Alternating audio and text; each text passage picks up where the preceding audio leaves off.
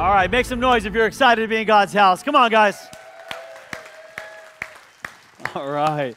We are in week 2 of a series where we're going verse by verse through 1 John. It's a book, a small book, 5 chapters in the New Testament.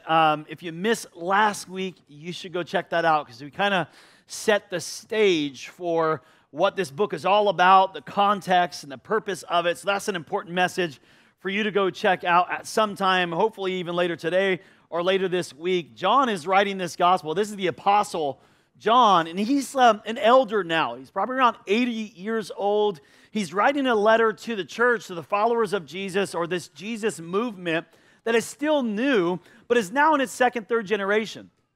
And John's noticing some things within the church, some challenges coming from within the church that they're starting to drift away from some important principles, maybe even some important doctrine and teachings that he thought was so imperative that he would write a strong letter. And so John he's called a son of thunder, him and James. They're sons of thunder, so his personality is very thunderous. It's very forward. It's very direct. And so we're going to get a taste of that today. So if you have a problem with the message, take it up with Papa John, okay? It's John, the elder, who's going to come at us and challenge us quite a bit today. So I told you last week that the big idea, like the reason why John wrote this letter, was to show us like what true saving faith look like. Like, what is that? What does true saving faith look like?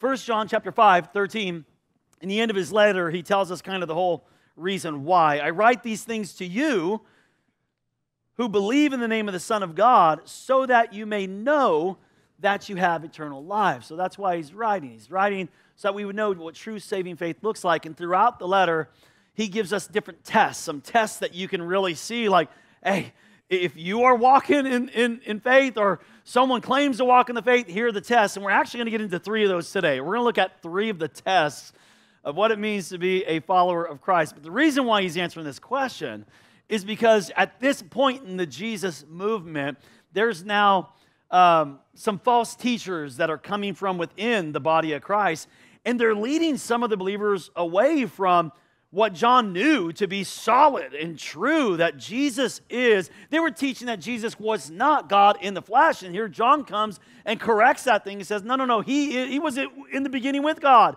was with God and is God. He is the word of life, the light of mankind. And so he's re-correcting not only who Jesus is, but there were these false teachers that had a very casual and compromising approach to sin and the lifestyle that God has called us to live. In this next section that we're going to study today, we're going to conclude 1 John chapter 1 and tap in a little bit to 1 John chapter 2.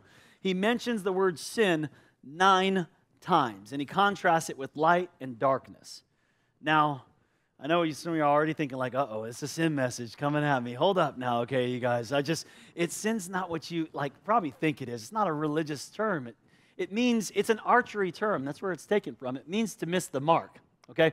And this is, yeah, he's gonna get in our business and draw some lines in the sand for us, but this is one of the benefits of reading your Bible, verse by verse, okay? That you don't get to pass over challenging parts of the Word that convict you, that make you, have to address some things in your own life. Some of you have been in Proverbs for too long. Your verse a day Christianity ain't going to cut it for long. Okay, so taking a verse by verse approach is going to cause us to look directly at some of the teaching of God's Word and deal with it and allow it to deal with us.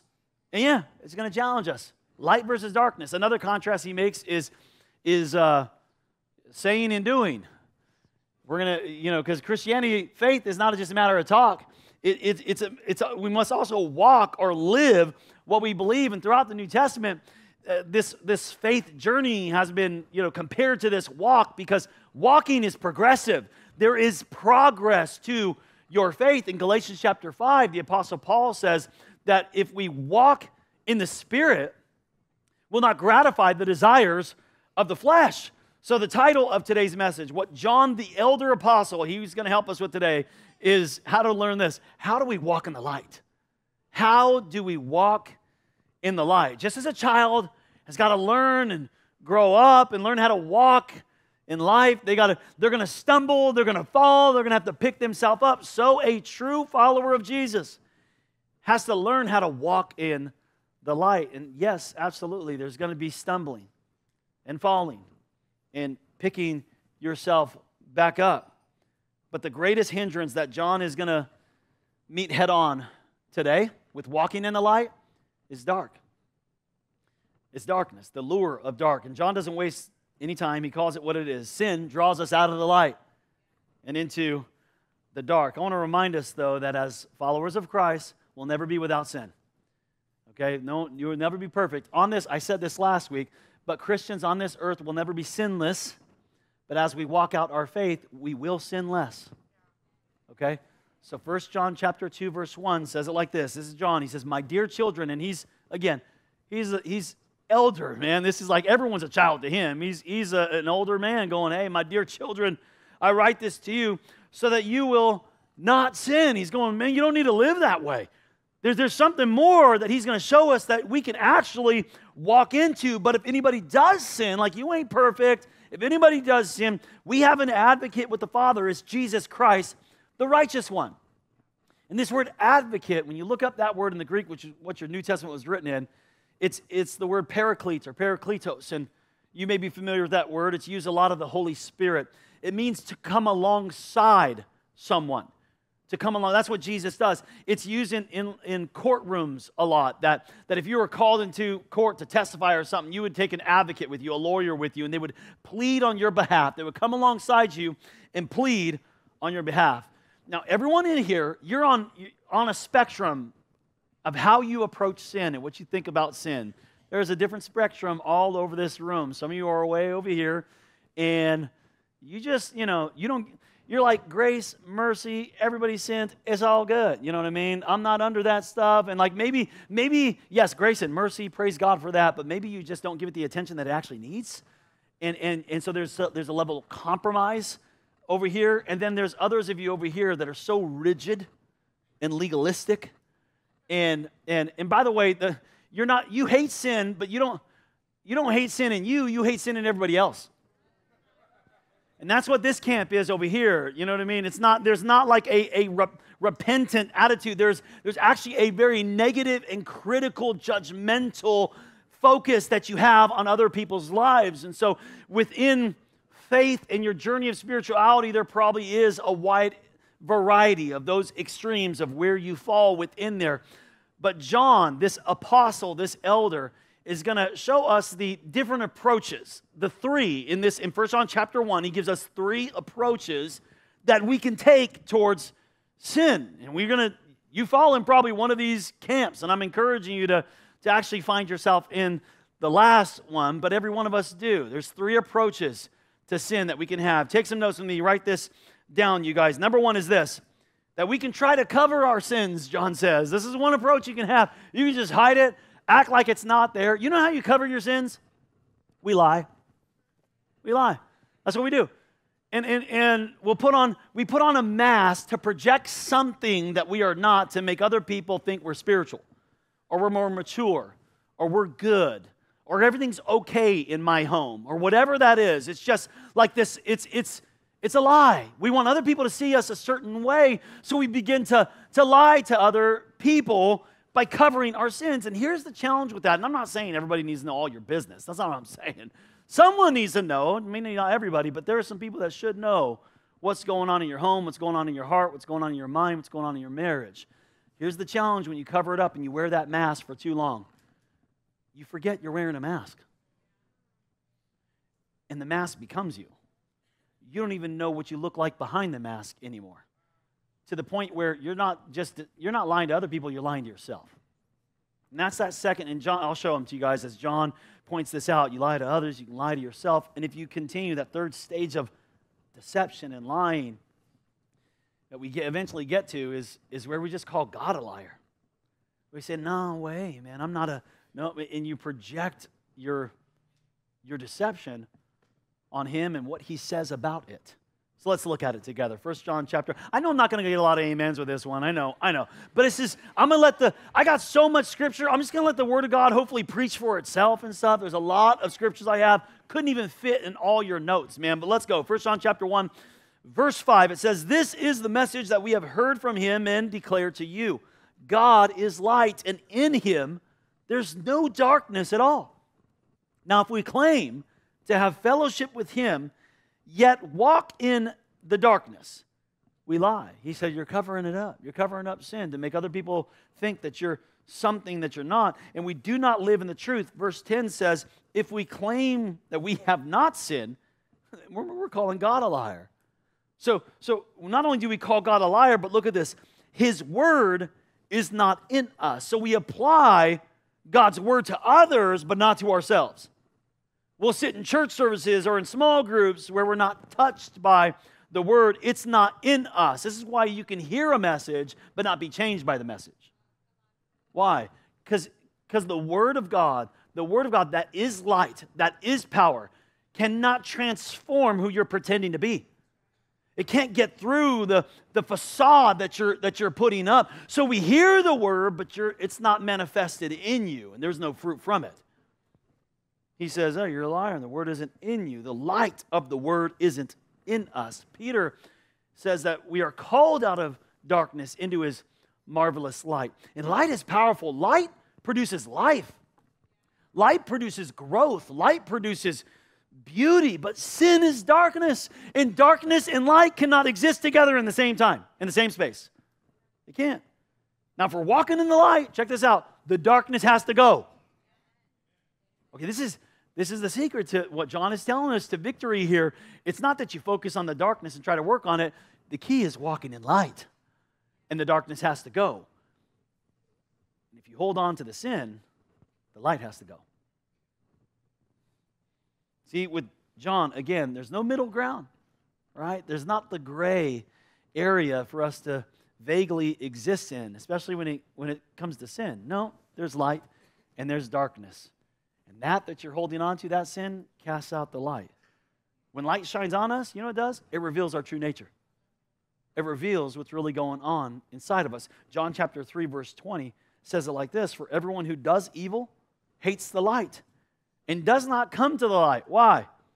For fear that all of our deeds will actually be exposed. Oh no, you'll see what's going on. So you know what I need to do? So God doesn't see it, and so people don't see it, and so don't judge me or think of me, or you know what I do? I act like everything's okay. Everything's fine. Blessed. Amen. Amen. Everything's good. We're good. Okay? This is John is saying, hey, here's an approach that some of you are taking to the sin. You're taking it light. You're trying to cover it up. The second approach, he tells us, is that we can actually confess our sin.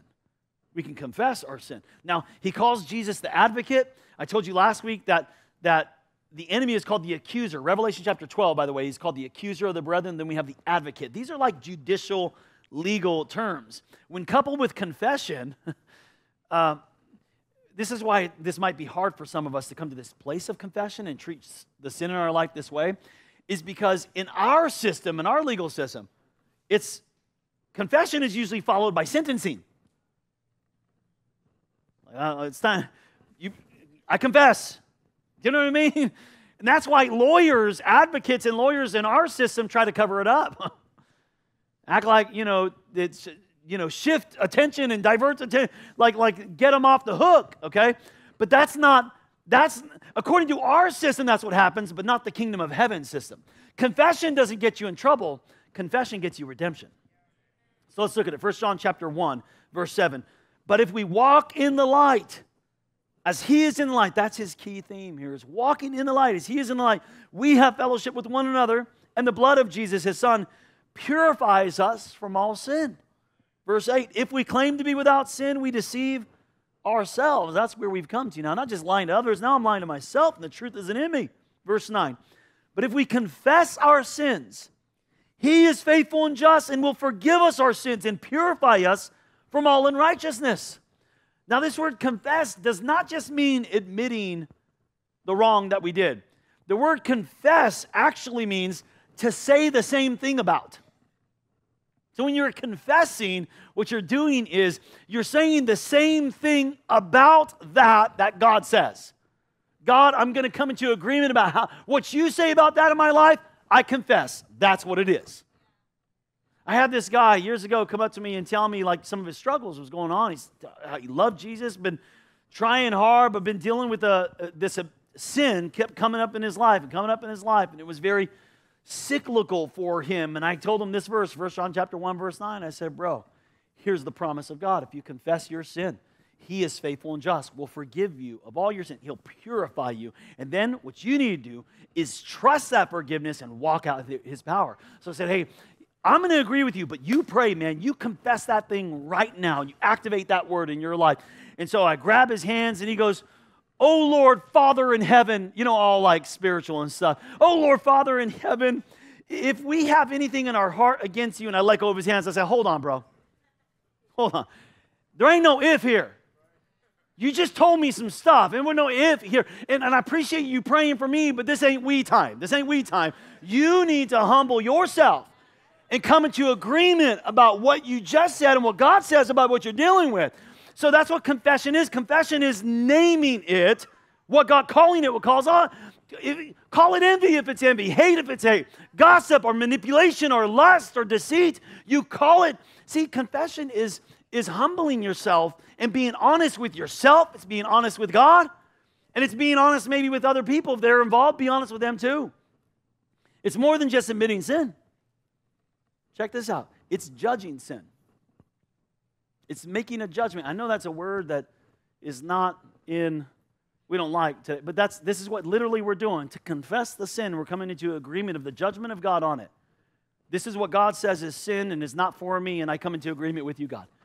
This is wrong. This is bad. This is unhealthy. This is toxic. This is what it is. I judge the sin according to your judgment on it in my life. I confess. Okay? And so John says, look, this is how you can approach sin, man. This matters. Light and darkness cannot exist. You can continue to cover it and live in the darkness, man. Or you can step out into the light. You're not going to get judged for that. You're going to get redeemed. You're going to get free when you confess that. But then there's a whole nother level that he says, hey, this is available to you to approach sin this way. Write it down. He says we can actually conquer our sin. We can conquer our sin. Proverbs 28:13 tells us, whoever conceals their sins, whoever covers them, does not prosper. But he who confesses, look what it says, and renounces them finds mercy. See, there is in Christ, as you walk in the Spirit, John calls it walking in the light. Earlier this year, I talked to you about the renewing of your mind. When you walk in the renewing of your mind, when you walk in the Spirit, when you walk in the light, you have so much more access to the kingdom of heaven, to the power of God, to the authority over every dominion, over every principality, over every enemy, over every sin, that you don't realize that there's a whole nother dimension of authority and victory that you have access to, that you can conquer your sin. These next two verses in 1 John chapter 2, nowhere in the New Testament are there two verses like this that are as clear and concise about the work of Jesus. I could do a whole message on just these two verses alone. These are powerful. John uses two words to describe Jesus. We've explained one of them, and I'm explaining the other one. The first one was advocate. Okay, let me show you what John, he now clarifies a little bit more about what Jesus has done and who he is. 1 John chapter 2, let's read verse 1 again. My dear children, I write this to you so that you will not sin. But if anybody does sin, we have an advocate with the Father. It's Jesus Christ, the righteous one. Verse 2. He is, look what it says, the atoning sacrifice for our sins. Now, some of your translations of your Bibles may still have the word there, propitiation. I know it's a theological word, and they translated it rightly here in the NIV. It is an atoning sacrifice. And I think that it's harder for us to understand the atonement of Christ, the propitiation of Christ, harder than it is to understand he's our advocate. Because we still have advocates today. We have judicial system, legal system. We got that, so we kind of understand that part. But I think that we're too far removed from some of the stuff in the Bible that it's hard for us to understand. Like, I think we're too far removed from the farm. There's a lot of farming analogies in the Bible, and like that we kind of can't fully grasp the principles of harvest and sowing and reaping that are there if we're too far removed from the farm and the principles of the farm. I think we're too far removed from the blood. And we don't understand the power of the blood, the why of a sacrifice. And the tragedy is, this is the gospel. This is the whole reason why Jesus had to come, did come, and died on the cross for every single one of us. That there needed to be blood, sacrifice. That the holy standard of God created a wrath towards sin. That he did not want to be expressed towards his creation. But he, for a season and a time, expressed it on sacrificial animals. That every morning and night, these animals would be sacrificed, blood would be shed, but it was all a type and a shadow of what Jesus would eventually do for us once and for all on the cross. It says he is the atoning sacrifice for our sins, and not only for our sins, look at this, but also for the sins of the entire world. They've been paid for in advance. It's done.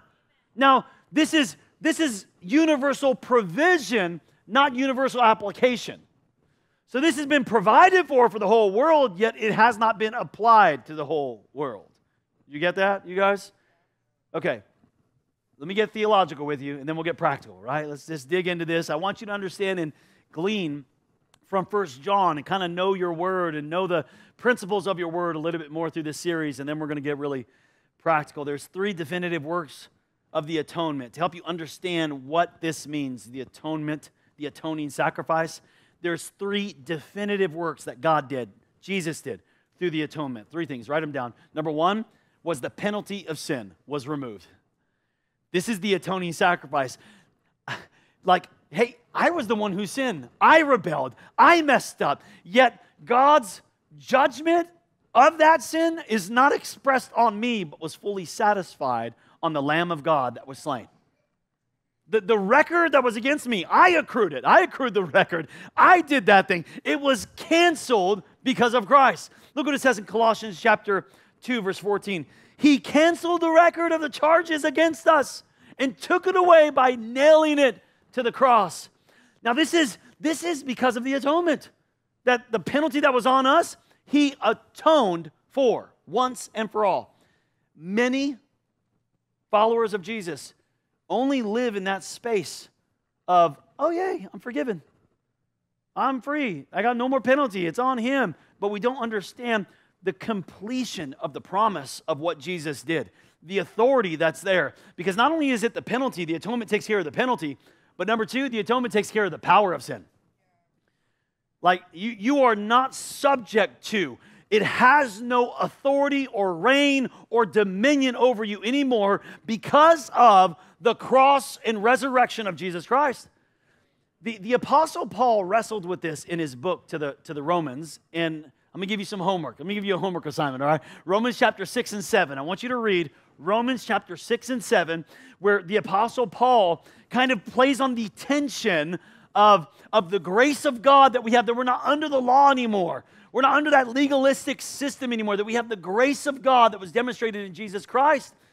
But then he's like, but what does that mean now? We don't have the penalty of sin. Does that mean live it up? Let's go. It's just so he plays on that tension. Let me show it to you in Romans chapter 6, verse 15. He says, what then? What do we do then with all this? Shall we sin because we're not under the law, but we're under grace? And he goes, no, that's not what it's for, by no means. Don't you know that when you offer yourselves to someone as obedient slaves, you are slaves to the one you obey? Whether you are slaves to sin, which leads to death, or to obedience, which leads to righteousness. But thanks be to God that though you used to be a slave to sin, you have come to obey not the rules, come to obey not the regulations. You have come to obey from your heart. That God did something inside of your heart by the pattern of teaching that has now claimed your allegiance. You have been set, keyword, from sin. You are not free of sin. You are free from sin, meaning the shackles of sin have been broken off you in Jesus' name. The bondage of sin, that you were held in dominion captive to sin no more. It's not that we're free of sin, we're free from sin. And we become slaves to righteousness. This is Paul's language, slave to righteousness. John's language is walking in the light, that as I walk in the light, I can have power to have dominion over that which used to have dominion over me. There's power. Because of the atonement of Christ, the penalty of sin is gone. The power of sin is now shifted. I have authority. I have dominion. As I walk in the light and walk in the Spirit, I have power over sin. And not only that, this last one is called the presence of sin. That the atonement has taken care of the presence of sin. Now this one is future tense. This is not, this is the part of the atonement that is not now yet. One day, when God comes back, when Jesus comes back and raptures His church and judges the living and the dead at the great white throne judgment seat of Christ, He will do away with sin once and for all. The presence of sin will be dealt with completely. Okay? So this is John's approach to sin and why he's needing to show the church, because their casual, compromising approach to the teachings of Jesus, the life that He wants us to live. So he's drawing a little bit of sin. And then he goes even further. He goes, okay. Then he shows us some tests to how you know if you're a child of God, how you know if you're walking in the light. See, walking in the light is not only being honest with others, but it's also expressing obedience to God. Okay? So John's going to give us 3 tests of how you know. I put it down like this, like, how do I walk in the light? So if you're here today and you want to walk in the light, there are 3 things that John says. If you got true saving faith, it looks like this. Number 1 is this. If I want to walk in the light, I got to grow to love God's commands. No. Not obey and do His commands. No, I got to grow to love His commands. See, before I met Jesus and I surrender my life to Him, anyone else had a problem making good choices? Anyone else in here still has a problem making good choices? Okay. Like, I did not make good choices with my life, you guys. I was a very selfish person. And I mean, even like school, I approached it like, I didn't like school, I didn't like homework, didn't like reading. I don't think I ever read one book before I met Jesus. Not one book. 20 years old is when the Bible was the very first book I read cover to cover. The very first book. Something happened, though, with who I used to be. The moment that this light was revealed and shined in my heart, God changed my heart and my mind, that I no longer wanted to live my life to please myself and to do what I wanted. I wanted to obey God.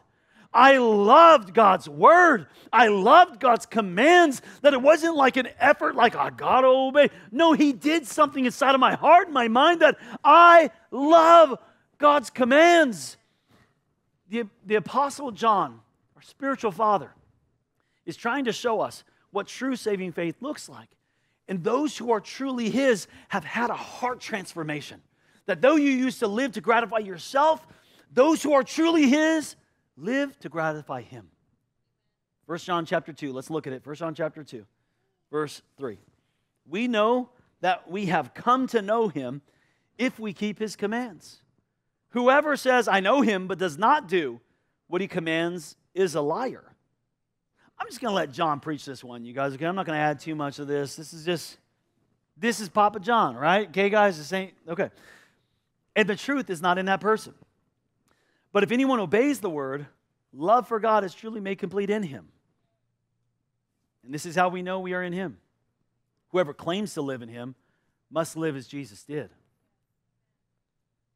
Yeah, this probably isn't one of those messages that you want to grow your church with. This is a message that you want to grow your people. You know what I mean? And honestly, I'm not trying to grow the church. I'm not. I'm trying to be faithful to the word that God has given us for the church. That's what I try to do. Faithful to, which, by the way, last week, just so you know, last week we had a record-breaking attendance here at Discovery Church on a non-holiday. And we had over 100 people commit their life to Jesus. Isn't that awesome? And that is worth celebrating. That means a lot to us, but I want you to know something. Our goal, my goal, is not to grow the church. My goal is to be faithful to God. And as I'm faithful and I obey and I show you what God is showing me to show you, then He's going to build His church. And He's going to build you. And this may not be a popular teaching. You must do as Jesus did. Now, it's not talking about you living exactly like Him because He's the Son of God, Emmanuel. You can't do that. But it's how He lived. And how He lived was this. He told us how He lived. Remember, He said, I only do that which the Father has done. I only say that which the Father has said. Jesus lived, here was the secret, you guys. He walked in total, unrelenting, unbroken fellowship and dependence on the activity of the Father living in Him. And this is what it means to walk in the light, to walk in the Spirit, to be a slave of righteousness, is to allow God to sow into us, not trying harder, but it's yielding to the work of the Holy Spirit progressively as I walk by faith. John 14:15, Jesus says, if you love me, you'll keep my commandments. Now, I want you to understand this truth, especially in the light of this message today. Do not interpret this message. Don't interpret this scripture in like, oh, I better start obeying. Let me start obeying because I want to prove I love God. That is the wrong way to take this teaching and to take John, his message. Here's what Jesus is saying.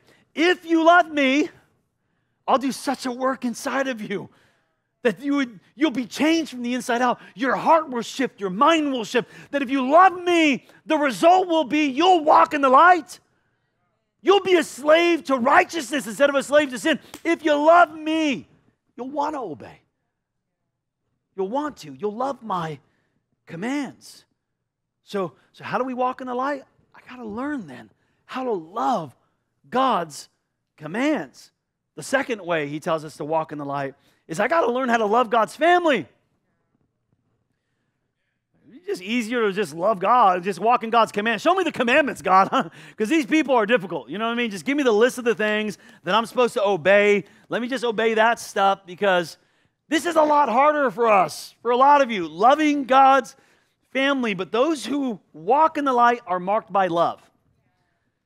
And this love is revealed, or to borrow John's word, manifested in our obedience to God and in loving others. Some of you need to stop lying to yourself and pretending that you can actually have a relationship with God and turn your back on your brothers.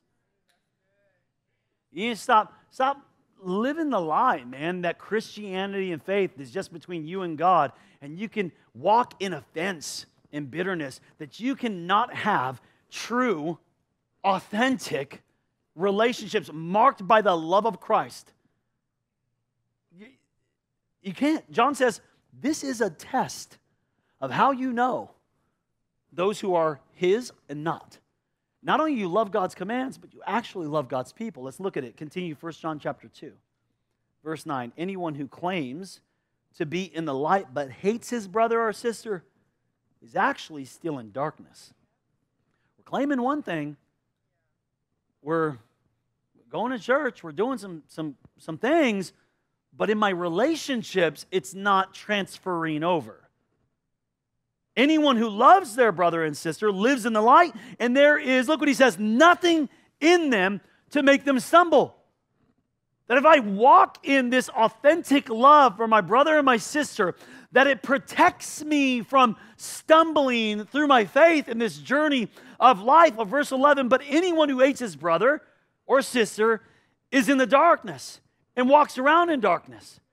They don't know where they're going because the darkness has blinded them, meaning they're stumbling all over the place. In and out of church, faith up and down, hot and cold, roller coaster kind of experience to which, listen to me, please listen. Some of you in your faith journey, that's kind of been the rhythm. It's been in, out, up, down, hot, cold. And for some of you, you've misdiagnosed it. It's actually not about your faith. It's not about your relationship with God, your love for God. Oh, I just need to obey more. Actually, what John is saying here is you up and down, in and out, stumbling around through your life might not be about you and God. It might be the way you're treating people.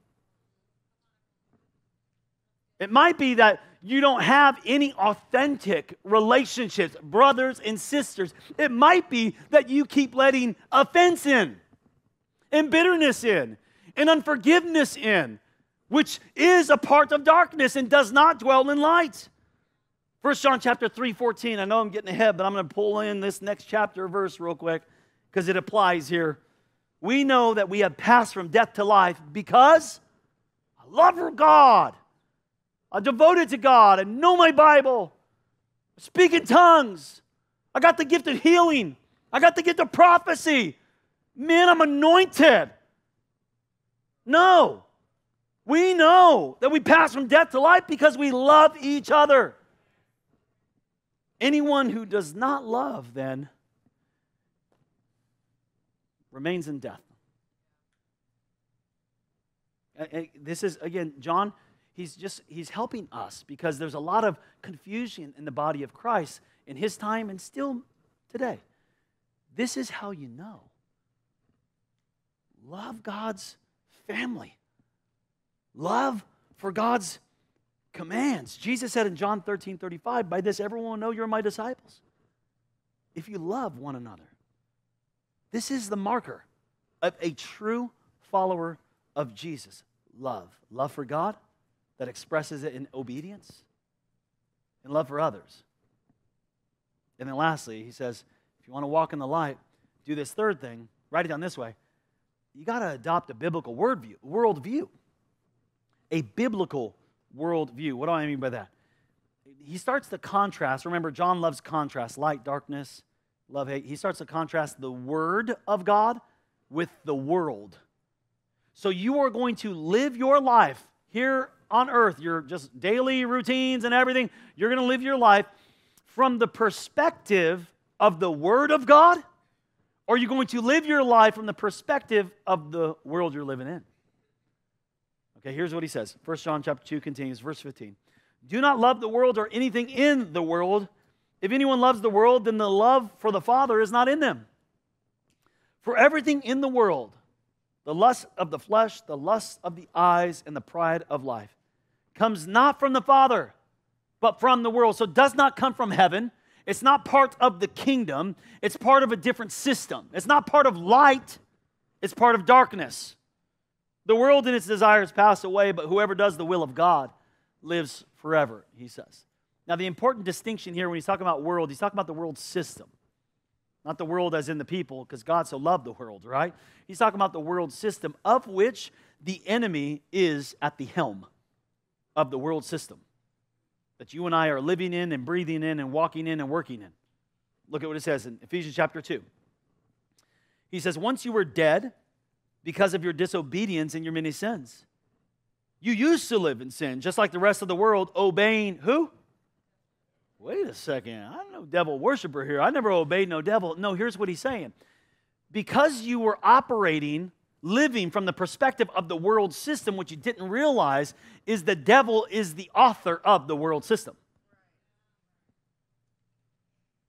So you're either, this is why John is saying, you're either walking in light or you're walking in darkness. There's no gray here in this world. Okay? He says, you're obeying, he calls him the commander of the powers of the unseen world. He is the spirit at work in the hearts of those who refuse to obey God. Are we going to live by the perspective of God's word or the world around us?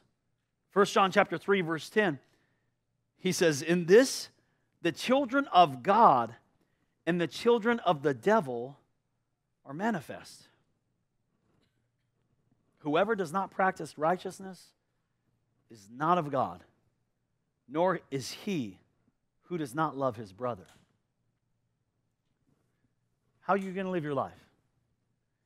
In our world, it's easy. It's easy to just come into church and check in and check out, or maybe use my teachings as a little bit of self-help motivation, or some teachings of whoever you watch or books that you read.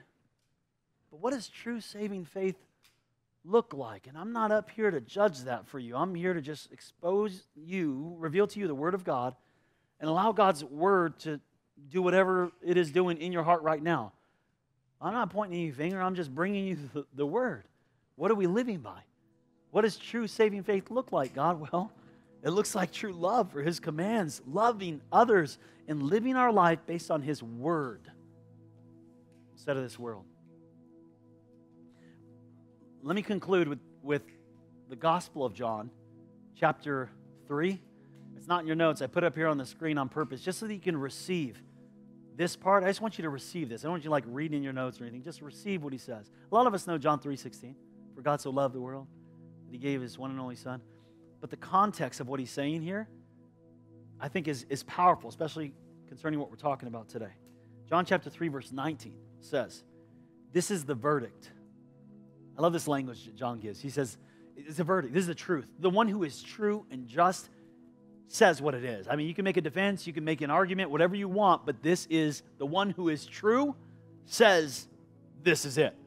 Light has come into the world, but people love darkness rather than light because their deeds were evil. And we see it. We see his light. We see the love. We see the draw. But the reality is we want to hold on to our dark. Everyone who does evil hates the light and will not come into the light for fear that our deeds would be exposed. That if I were to step out of this darkness, man, I'll be seen. Under this mask, it don't look good. I'm afraid of what he'll do. I'm afraid of what they'll say. But whoever lives by the truth comes into the light so that it may be seen plainly that what they have done has been done in the sight of God. Can't hide it. I'm not going to hide it anymore. I'm just going to step into this light. Now, verse 16, look what it says. For God so loved the world that he gave his one and only Son, that whoever believes in him shall not perish, but have eternal life. For God did not send his Son into the world to condemn the world, but to save the world through him. Whoever believes in him is not condemned. You may be here today and you may recognize that one of your approaches to sin, the struggles, the strongholds that you have in your life, was just to stay in darkness. Leave good enough alone. And maybe stepping into the light's pretty scary to you. But what the enemy has been lying to you is that you're not going to receive what you thought, what you're afraid of receiving. What he actually has for you is freedom. It's grace. Power. Love. When you step out of the darkness and into his marvelous light. Hey, thank you for watching the Discovery Church YouTube channel. Don't stop here. Join the Discovery Online family every Sunday. Subscribe to this channel so you don't miss a single video or live stream event, and share it with a friend. You can also support the ministry by clicking the Give button to help us continue to reach people around the world for Jesus Christ. Thank you again for watching. Go love God, love each other, and change the world.